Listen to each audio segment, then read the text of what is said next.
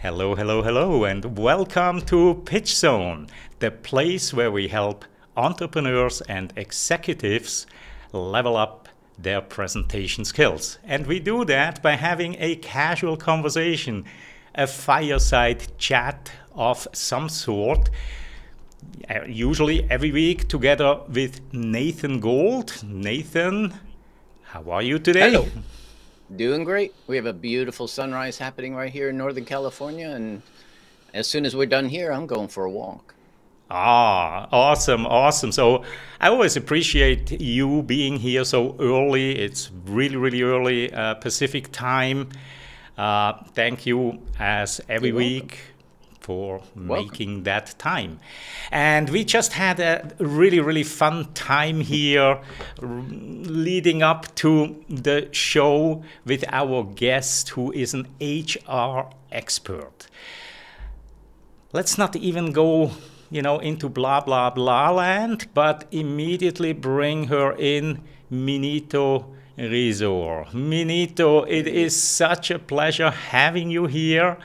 And as I told you, we are not going to do long-winded introductions because you have so much to tell us that we want to squeeze every single minute out of our time here together. Now, Minito, our topic today is story attracts talent. You are an HR expert.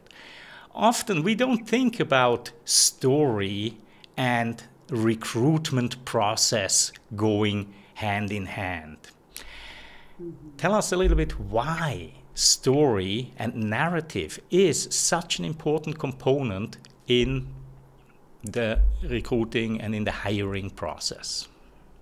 Absolutely. And anybody who's watching right now would tell you if they hear the word HR, they probably think of compliance, hiring, and firing. But now, as HR evolves, we're so heavily inundated with people. That's our priority. And people matter because it shapes our organizations. It helps to support the mission that we want to bring forth in our communities. So it starts with our stories, individual stories, because most of us are looking for a place to belong. We're looking for a collective with like values and views. So if we don't understand our individual stories, it's hard to find your tribe until we really understand it starts with us and then how it connects to others. So that's why storytelling is so crucial. Absolutely. And it's that human connection. We all are brought up with stories. We love stories. And I think to identify with the values and the core mission that the company has, story is really what gets us there. Now, before we dive deeper into it, Minito, we have a small audience here today on YouTube. Nevertheless, we have an audience, so let's say hello to our viewers. Yash, always a great, great pleasure seeing you here, Yash. Thank you for making the time to join us here today. And then we have Scott Peak joining us from Colorado Springs. Wow, very, very nice place. Scott, very happy to have you here. I hope you're doing really, really well. All right, so the last time that I was looking for jobs and doing interviews was probably about 20 years ago. And at that time, the hiring process was pretty factual. How have you seen it change over the years, Minito? And again, where does story come in? We really want to distill here and help our audience not only understand the importance of story, but help them also to find the right narrative, because it's a different one than when you're talking with customers or potentially even investors, right? Yes, thank you for bringing that up because that is probably the foundation we are going on this journey. I remember when I was looking for a job, whether it's from temp agency or the newspaper, I'm aging myself, and I would read the article and say they're hiring for X, Y, and Z. We had to do research on how to prep ourselves to interview. And I always felt like I was getting a representative showing up because they would give you like these talking points to say, this is what you're going to say when they ask you this question, and be prepared to work. But there was a disconnect. And now, today, which I really love, especially post COVID, that people, especially social media, we are engaging audience constantly. We're constantly sharing our point of views, our narratives, our pain bodies. I'm so happy that now they're even pushing more emotional intelligence because those are the things that matter. So when I'm working with organizations now, I said it's so bigger than having your vision and your mission statements on your website or posted on the wall when they come into a brick and mortar. They are looking for, how do you show up? Do you acknowledge me? Do you see me as a human first? And what I view to this organization, a lot of people have this entrepreneurial mindset, regardless if you're working in a small incubator or you're working for a more conventional organization. The ones that really get it right when I talk about hiring. So now if they are going online, they want it automated. They want to feel the entire experience from the time I'm looking at videos. I want to see if it connects with who I am. Can I imagine myself in this space? So we're using more visuals to really set the tone about the human connection. And then the time I'm talking to someone and I'm having experience and sharing my true point of view of how I show up, how I do work, it's reciprocal, where it used to feel like very one-sided. And then when I'm coming in, all the way down from the paperwork, things automated, is it clear about what is expected of me? Do you see, is there potential for me to grow? So all of these things have to be embedded when we think about recruitment and retaining talent. Because if we think about it, we're all talented.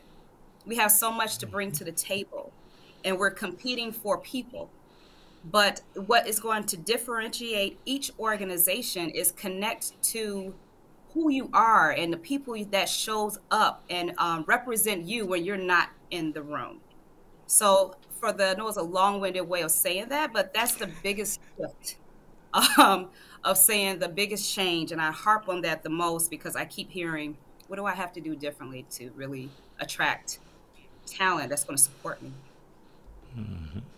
Yeah, and Minito, this goes straight back to the story. Once you've discovered the story for your startup or your larger corporation, how do you convey that story during every process of your HR interactions with new employees or talents that are coming in for interviews? How do you get that story intertwined into all of those steps? And then how do you get the rest of the team in the company to use the same or similar type of story in the way they tell other people in their everyday life about what they do every day? So, we're always sharing stories. So I'm curious about how do you get that into their brains and make it so valuable that they just, hey, you haven't heard of our company? Oh, let me tell you a story.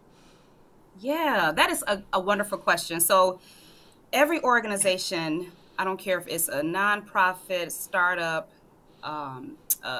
organization that's been around for over 20 years, we have our annual planning, right? We have to develop a strategy to talk about what are our priorities for the year, ranging from our financials to marketing to people engagement, you name it. And these priorities have to be in place. But when we are conveying these stories, what we have found in the past is that people felt disconnected because they always think about what does that mean as it relates to me.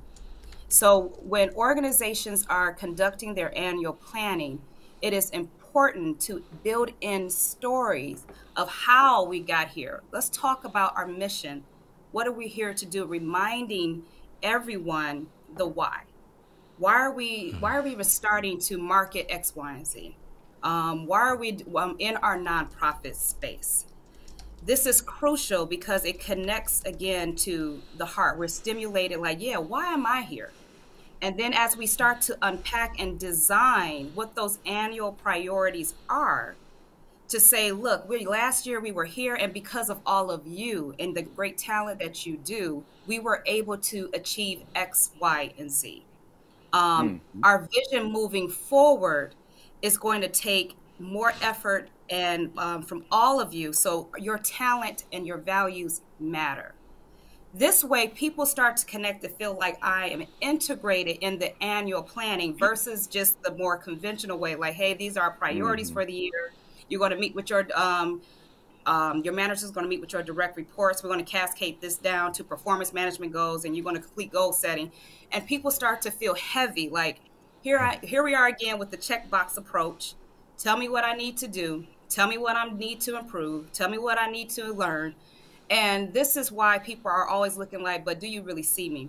But when we start to engage people from our annual planning from the story and say, so as we share and cascade what needs to be done as it relates to each of you, we are going to be talking with our leaders for distributed leadership to talk about when you're meeting with people. This is to say, what are you working on? What support do you need? What is your own career aspirations? Because sometimes I used to look at the annual priorities and I used to say, man, I would love to do training, even though I'm just doing HR recruitment. Where's the opportunity for that? Because that's where you get the best of me. That's where you get to see me shine.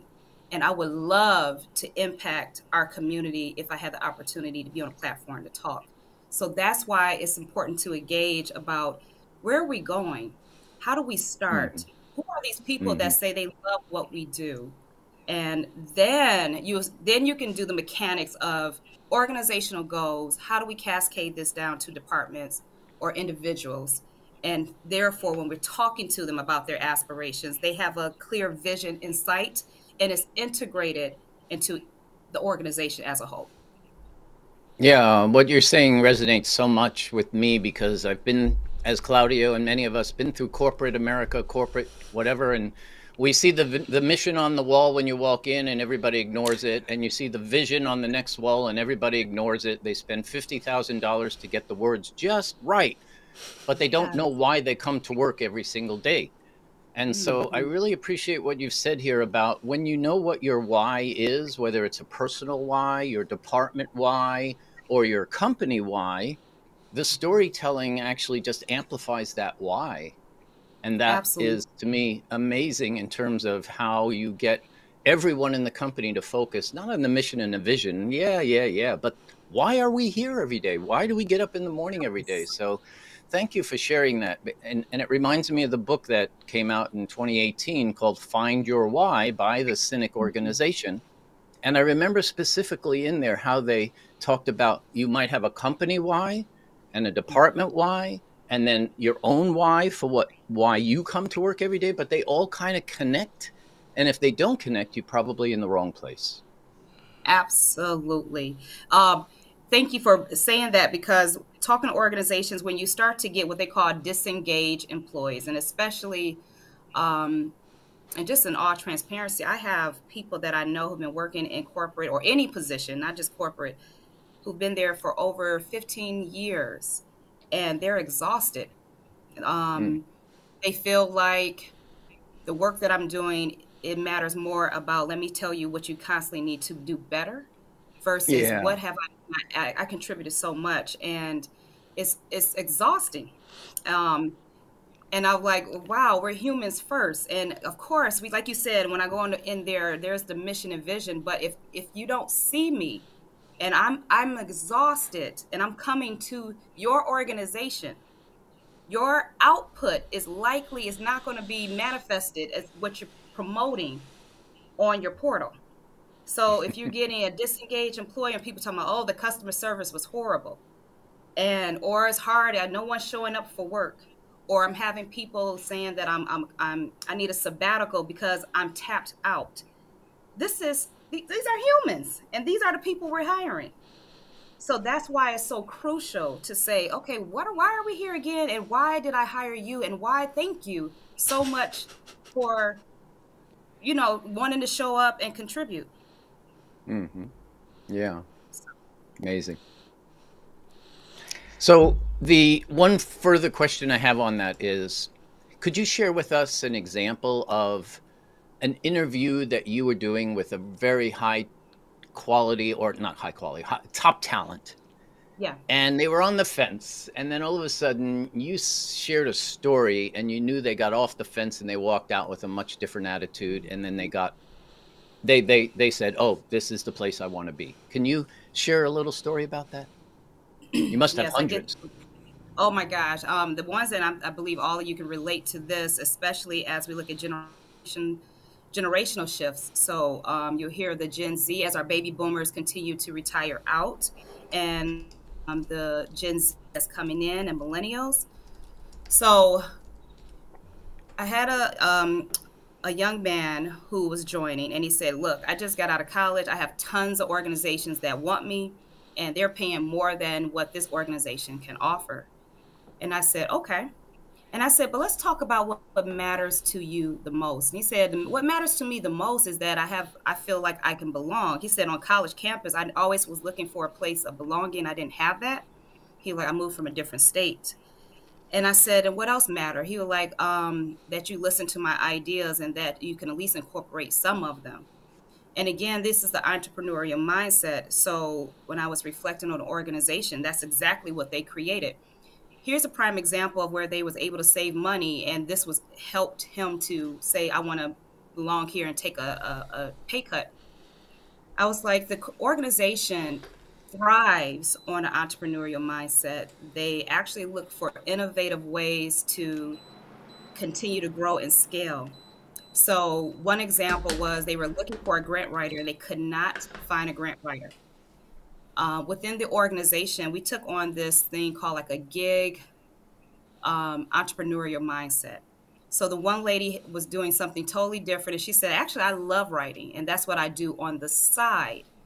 So they were able to use the gig economy entrepreneurial mindset and allowed her on a contractual basis to write grants in addition to doing her work.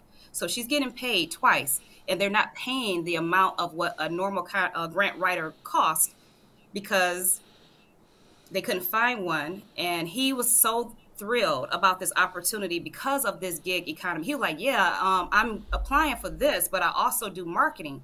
So again, within the organization, they found creative ways to save money, provide Mm-hmm. opportunities within the organization, and kind of created this entrepreneurial mindset where you're thinking outside the box. So instead of having to go and get a gig job like a Uber driver and I have to work in another company, they built it in the organization, and he loved that idea, and he was sold. Hmm. Excellent, excellent. Thank you. Well, can I ask you to be a little specific? So, what are the key elements that make up an effective and authentic company story that makes it repeatable, fun to tell, and eventually becomes legendary as the company gets older and older and older? Thank you. That's number one. That's what I'm constantly getting for organizations. What do we need to do? It have to be embedded in the culture. So once the organization priorities are set, and now we are off and running, how we start our meetings have to be congruent or consistent when we're talking to people, not talking at them, but including them. The ones that people love the most is to take a step back and to say, "How are people doing? How are you feeling?"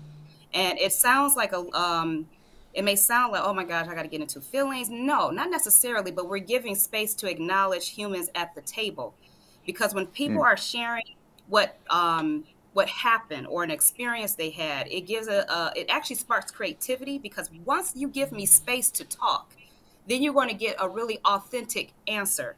If you're looking for a cookie cutter approach or response because we having a team meeting and we need to wrap up, then you usually get people with resistance or pull back or just feeling like this is just our normal day, our Monday meetings, help me get me out of here. So that's number one, embedding it in the culture. How we practice. So instead of just doing like diversity, equity, inclusion, and dashboards and all these organizational dashboards, which we need because we need evidence of impact, but to really have conversations when you're pulling up your department goals or organizational goals to say, "How are we doing?" this is crucial to say, what is showing up for you? Do we really have those tools and resources? And someone really say, look, this is where I'm stuck, or there's too many meetings, or there's a lack of response. Being able to think of ways where we can use talent so it's not the leader having to solve every problem, but whether innovative ways to say, okay, maybe we need to break off in resource groups to say, how do we get better at communication? How do we get better at involving other people ideas so we can help scale and grow? The expectation is not that we want to take every idea, but there are so many creative innovation that's within our brains. And if you don't give me the space to do it, I'm going to take this energy and do it myself, or I'm going to go somewhere else. Yeah, that's amazing. I'm immediately reminded of one of our previous guests on, I forget the episode. We had this gentleman on named Jan Keck, and he broke my mind by telling me about these ice melters instead of ice breakers.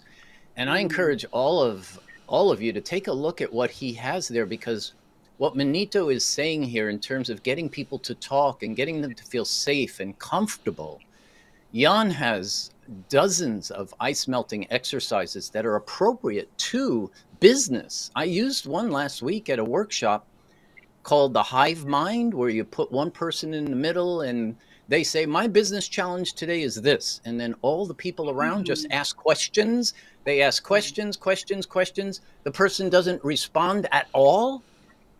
And then at the end of that 15 minutes, that person has 7 new ideas to think about, questions they never thought of. So things like that you're talking about make everybody feel more bonded and together. And that kind of builds what you're saying. So I encourage the ice melters can just go really far, really far. And I love that, because when you were able to adopt this person's concept, that's a perfect example that is stuck in your head, because again, you're giving me space to be able to show up and be a human first, because I have something to contribute, versus what you're telling me to contribute, because this is something that we do or supposed to do because everyone is doing it. I love that. Very good. Now, Minito, when you work with clients, right, you probably work with clients, for them that is totally new territory. What? Storytelling in the recruitment process? So how is your process of, working with the client, helping them not only understand the importance, but also distill a powerful story that will help them to attract the right talent? I love this, Claudio, because when I'm talking to usually the executive leader, and I said, this is a safe space, so tell me what's happening, no judgment. And first they were like, oh, it's the typical, we just need some HR, audit handbooks. And then I said, what's going on with your people? What's showing up? And then you could just tell them, releasing the shoulders and saying, oh, we're getting feedback and it's uncomfortable. We're doing our best. They're saying that they want this. They're saying they want money. They're saying there's some issues with communication. And then I can see them spinning their wheels. But if you notice, I wanted to give them space to be human too. As a leader of an organization, it's expected, almost like a parent, that you should know the answers, right? And you're supposed to be the way. But that's a lot of heaviness on any human. And that's why I always say humans first. You just have the title to direct and give us a pathway.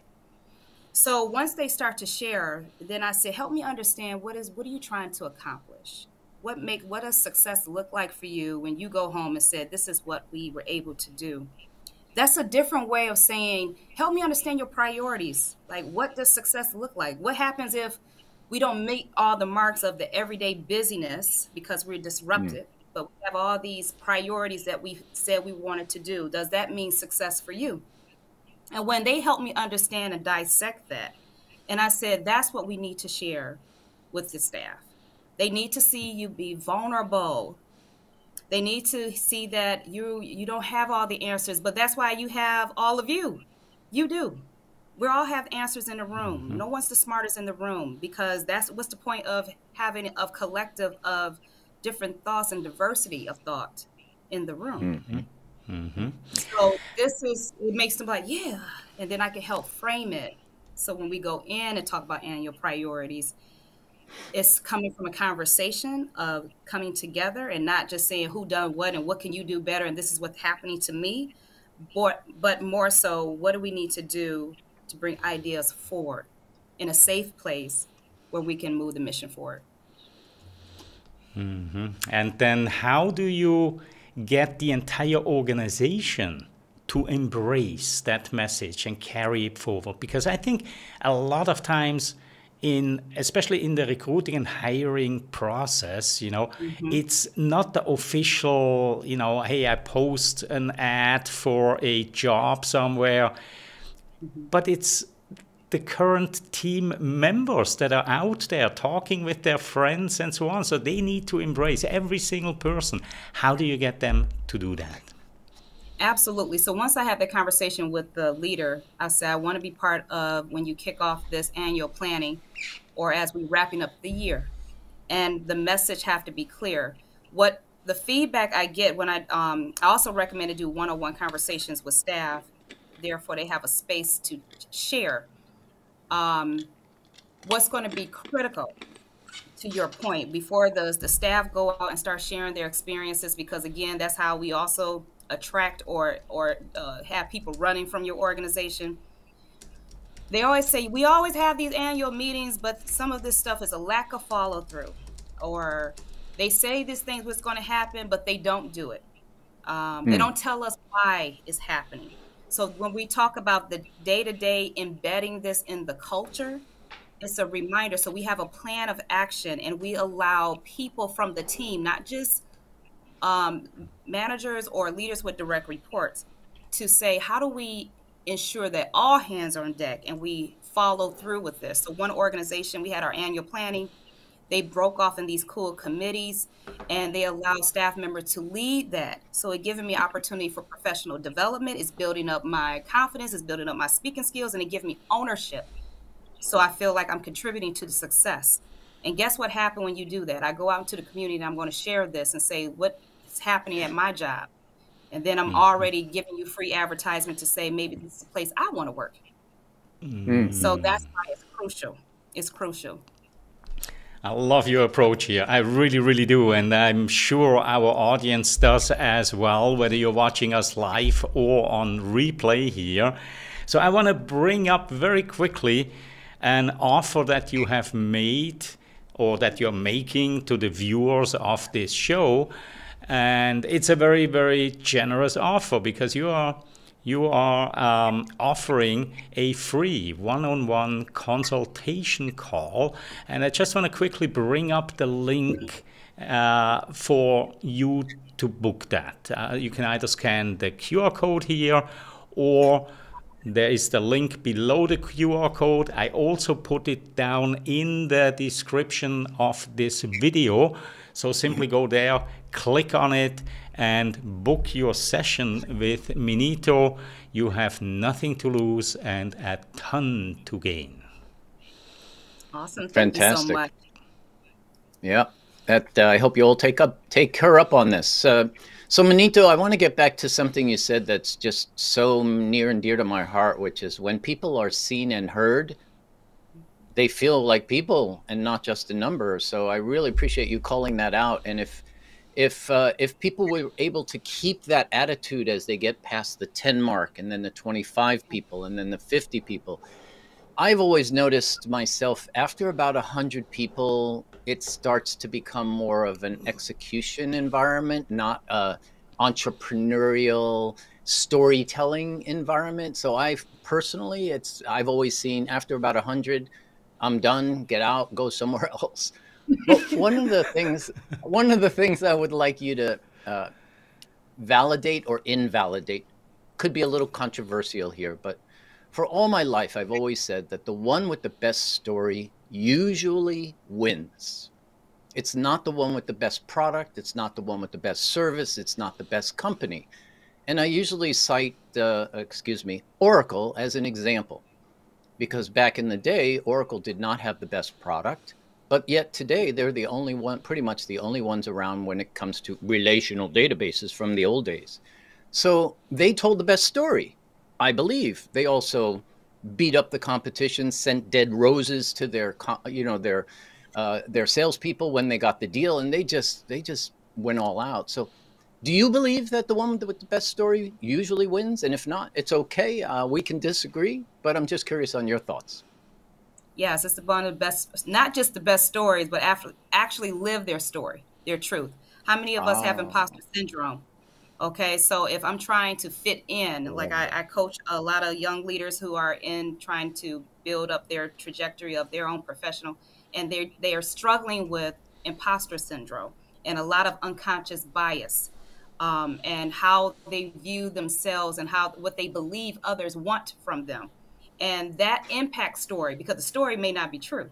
So it's going to, because when the story is not true, how I behave, how I show up. So for example, I have a young lady who I'm coaching, and she is Asian American, and she said there's an expectation that I'm supposed to be the smartest one in the room. And what happened, she said she have a difficult time advocating for herself or speaking up. So when I asked, I said, okay, do you share this when you go through your one-on-ones with your manager to talk about these concerns? And she says, no, because I'm concerned that they're going to think that I can't do my job, that I'm too emotional. So just think about this. This is a human being coming into your space who's really smart and talented, and I am struggling at meetings to talk about ideas. If I was in my most authentic space, sharing a story, just think of the creativity and the innovation to move the company forward, like you talked about Oracle. You want to beat competition naturally. So that's why it's crucial for us to get into talking about our vulnerabilities and saying as a leader. And when you said, let's stand in a room and just shoot out ideas and you listen, that means I'm giving myself space to advocate for myself and not be judged if ideas sound stupid, because there are no stupid ideas. I may not just thought about it in a different perspective. Give me that space. mhm, So that's mhm, what's going to make you have the competitive mm. edge. I just love the whole idea of living the story and not just telling the story. That's Yeah. very powerful, very powerful. How do you get people to like this woman you just mentioned? In Claudio and my consulting roles, we hear this a lot as well.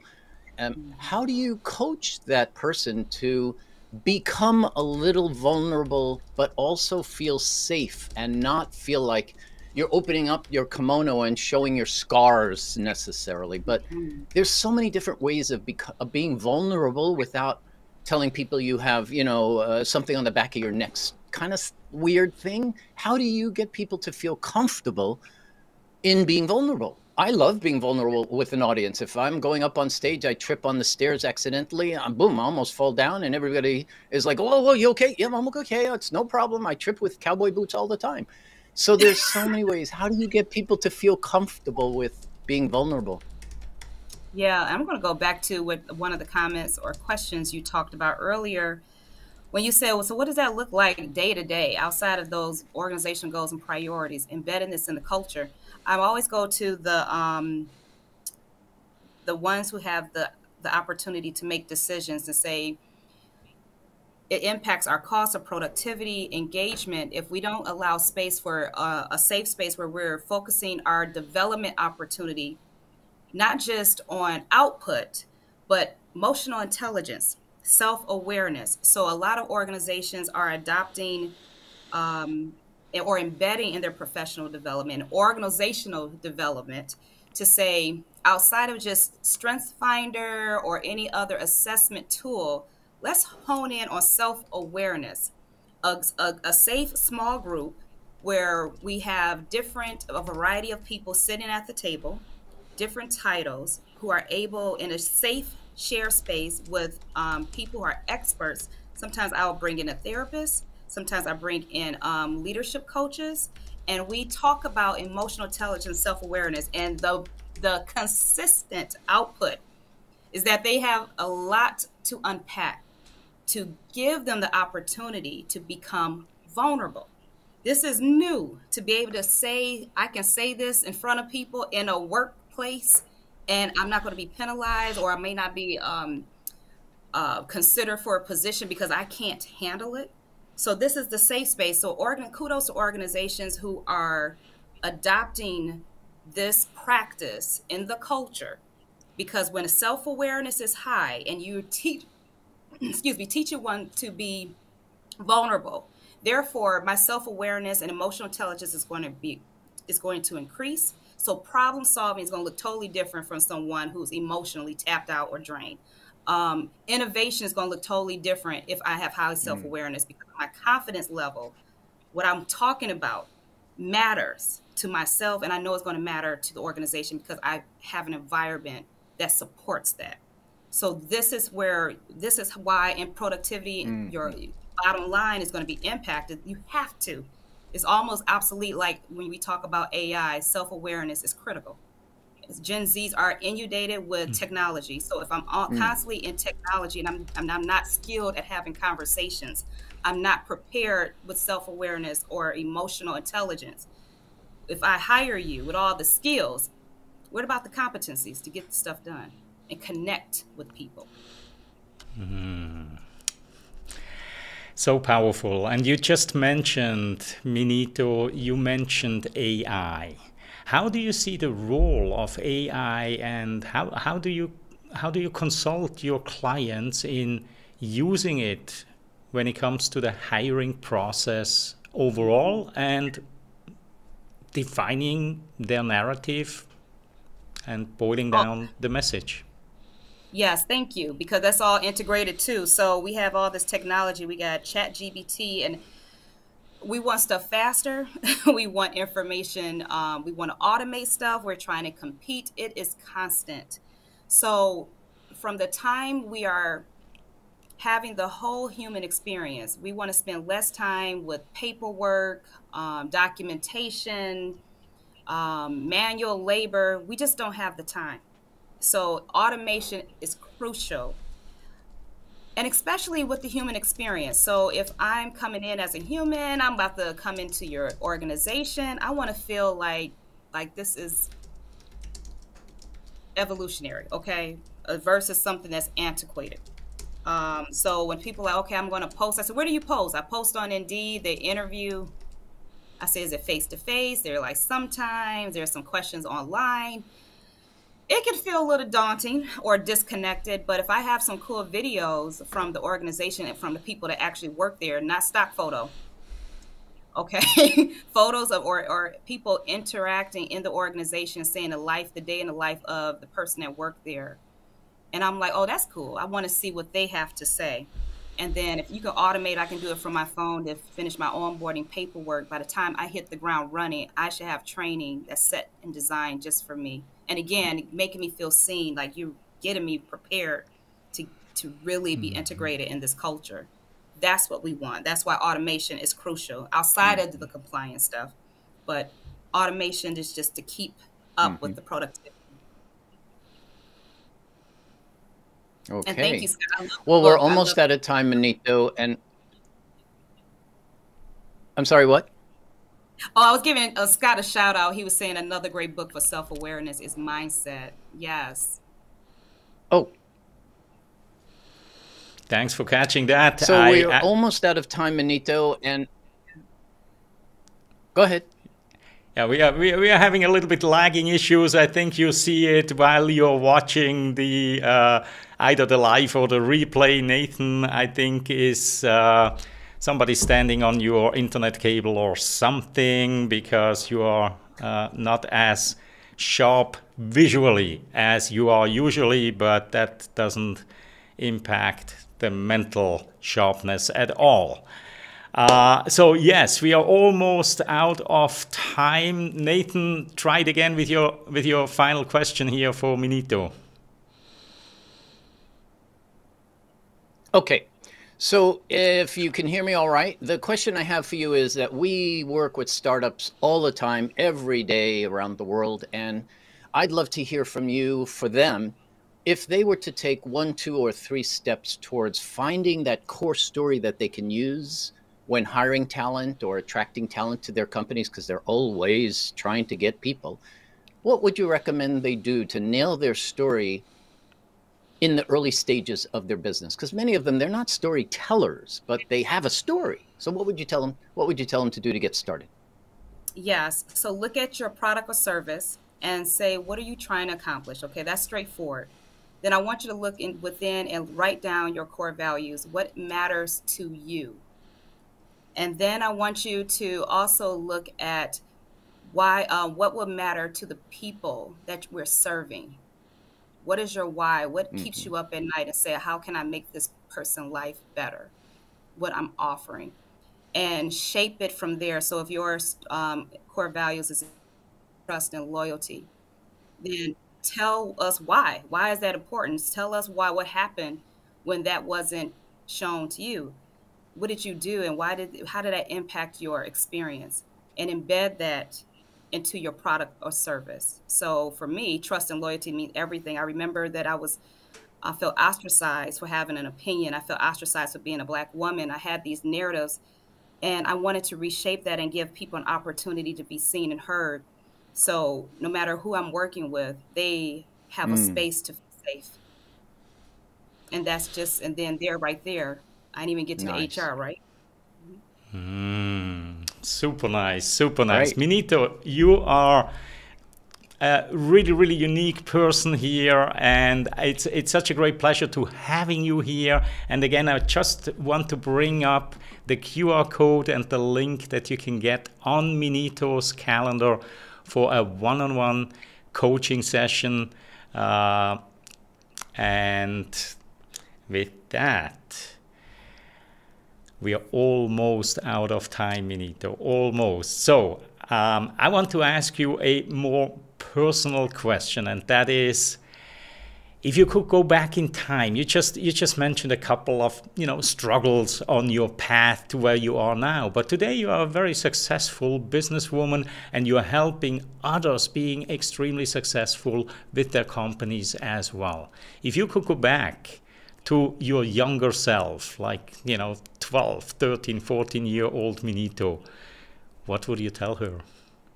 I'm so proud of you. I'm so proud of you. I'm proud of you. Because as much as we want to say, oh, I would do something differently, no, I needed that. I needed every experience, every struggle, every suffering, because that's the totality of love. Wow, wow. I literally got goosebumps. This is one of the best answers I've ever heard to that question, because you are where you are for a reason, and you are exactly at the place that you need to be at this moment. Wow, Minito, what a powerhouse. Thank you so, so much for taking the time today, talking to our audience about the hiring process and the importance of a narrative and a good story to not only attract the right talent, but keep them, because that's even more valuable than getting them in the first place, being able to keep them around.